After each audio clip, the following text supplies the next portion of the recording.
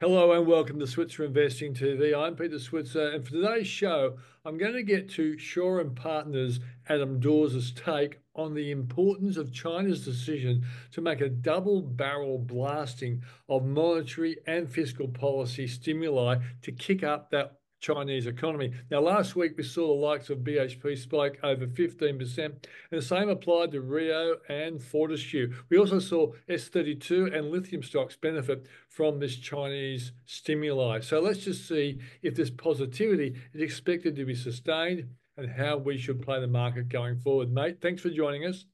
It's great to be here, Peter. Thanks so much. Okay, let's not muck around. We can do pleasantries any time of the week. What's Shaw and Partners' view on the importance of this Chinese stimuli? Yeah, look, it's pretty amazing. And there's been lots of Chinese cheer. There's been bazooka, Chinese bazooka.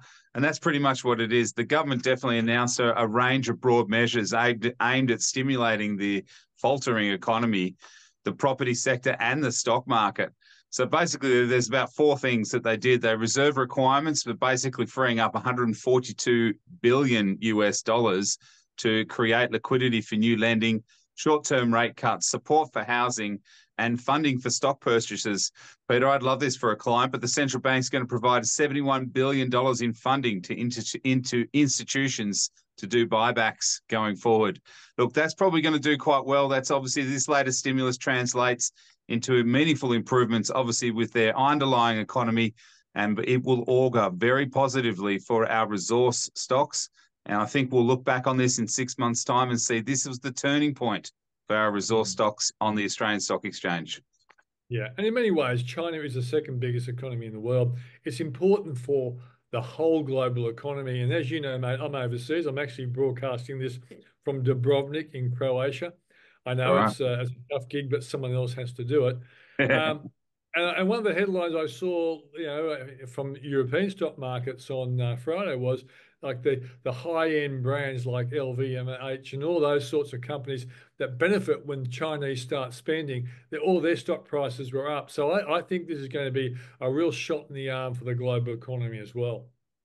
Yeah, great. And we can already see that in most of our resource stocks getting off the canvas and starting to move a lot higher. Okay, this is one thing I want to go, as I say, BHP was up about 15% on Friday. I think it's up about 2.3% today. And I'm looking at the analyst view, but the analyst view that we're looking at, and for example, I think BHP, according to the analyst consensus, would be down about minus 0.3% in the future. But all of their views would not have been predicated on this Chinese new news. Yeah, absolutely. This has all sort of come out in the last coming couple of days. And even our analysts are sort of scrambling to put these into the models to then start to look at what's happening with the resources sector. And I definitely think that we've been seeing a bit of a rotation out of the banks and into the resource sector as well. And that's certainly improved. Commodity prices have definitely improved, especially iron ore. The outlook for that has definitely improved. Getting over $100 has been really, really important. Copper is also looking very, very good, near that $10,000 mark again. That's bode well for something like a Samphire, which is doing very well at the moment. Yeah, and that's the question I was going to ask you. I think the analyst view last week was basically minus 14%. But if China's in there buying copper, Samphire should be a beneficiary. And so basically, just to summarize what we've said so far, you're a believer that our mining stocks, which have been beaten up, like, BHP was, what, $50 at the beginning of the year and got down as low as, what, 37 38, or so? 36, yeah, 38, yep. So you feel as though there's more upside for these miners over the next 6 months or so? Yeah, definitely. I mean, something like a Samphire is going into that top 100 as well. You get a lot of that index buying, you get a lot of that tailwind of that kind of stuff happening as well. But certainly for our large commodity stocks, yeah, absolutely. You see Rio on a parabolic rise up. It looks like everyone's been caught short-footed on this one. And also, it's great to see some of the shorts starting to come out of the lithium sector as well. Yeah. But look, overall portfolios, we're actively managing clients' positions in the copper space, Samphire or ball wire. The gold space evolution's looking really good. Oil and gas is definitely Woodside. Lithium, we like sort of the PLS, and yeah, the names still go on. So yeah, I'm confident that this rally can continue from here. All right. Also, did you notice that Goldman Sachs in the US named Rio as one of no, actually it was Barclays in London Right. nominated Rio as one of their best buys out of their top five buys. So that's going to be Yeah. good for the share price. Mate, let's Yeah. go to lithium quickly.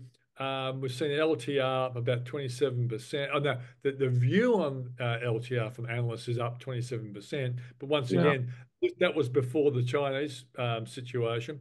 So, Yeah. is your feeling that this is going to be the start of the turning point for lithium? Look, I hope so. I mean, look, you can even we even looked at the shorts on PLS, and they're down below 20%. So, like, Oh, this is potentially starting to move. But look, there has been some supply that's come out. Some of their China lithium stocks or mines had been shuttered, so that's taken some supply out. I think Africa is still putting a lot of supply into the market, so we need to be careful about that.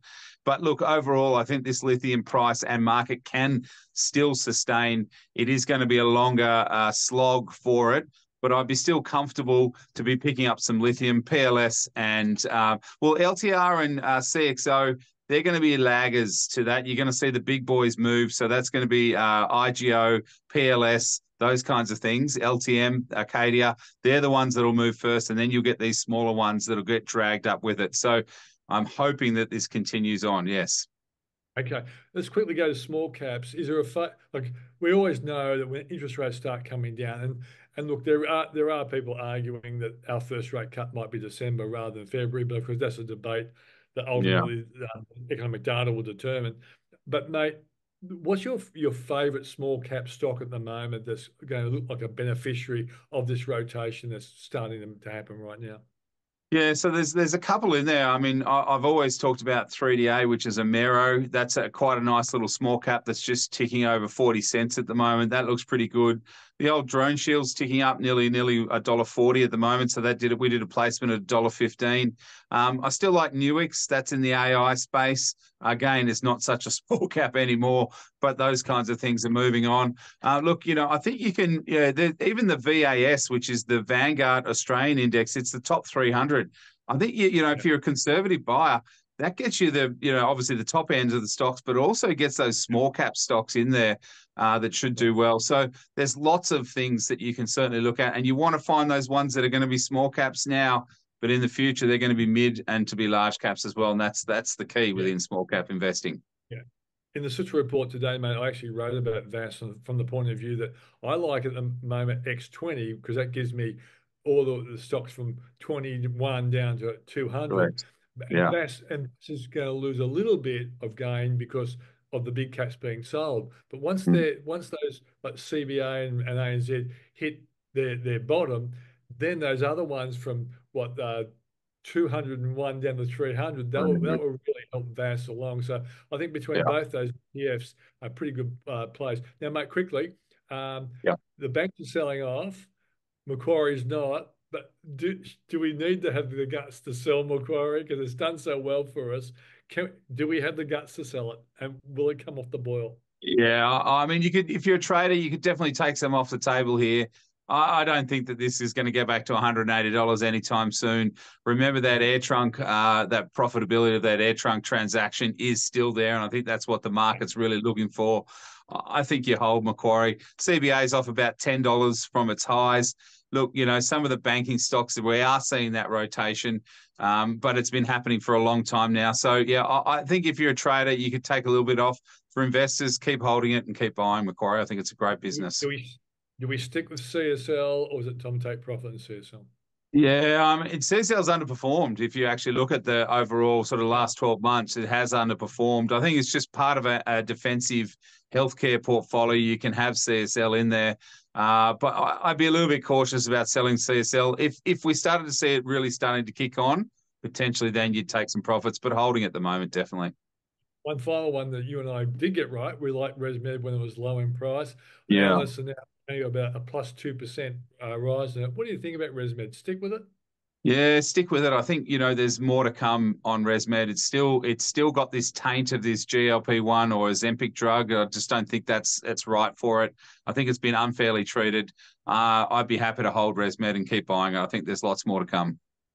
Yeah, I think the US analysts are pretty supportive of ResMed. And a lot of people are saying that the Ozempic thing can work, but are people going to do it forever? And does it necessarily cure sleep apnea? That's another question mark as well, which ResMed really goes after. Yeah, I think I saw a thing the other day. Ozempic's taken off 2% of the global population, and this is just going to come out wrong, but fat, like 2% of the population have now slimmed down. It's only 2%. Like it's not a huge number, and there's still a lot of people out there that can't even afford it. So yeah, happy to buy Yeah. Redmond.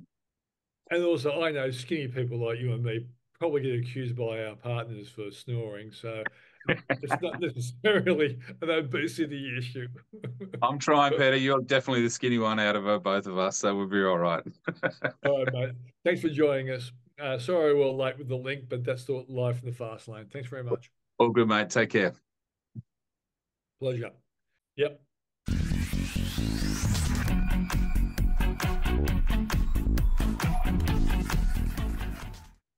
Yes, and that was Adam Dawes of Shaw and Partners. Now, before I go, let me make a quick point.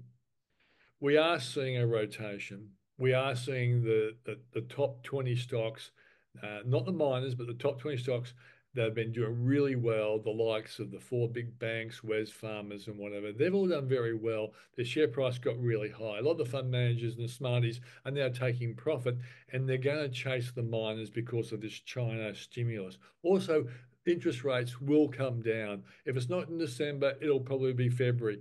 When they come down, that will also help a lot of mid to small cap companies. And that's part of the reason why someone like Adam Dawes was talking about VAS, that's the Vanguard Australian Shares ETF, and why I talked about X20 as a beta shares ETF that gives you the stocks from 21 down to 200. It takes the top 20 companies out of that ETF.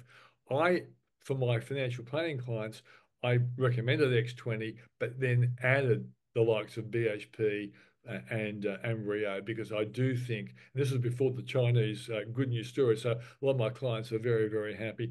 I just think that's the sensible way of playing this. Stock picking can be really hard, but there are a lot of companies out there that really suffered when interest rates rose between 2022 and 2023. And so therefore, I think it's a good idea to have that diversified play, which can be either VAS or X20.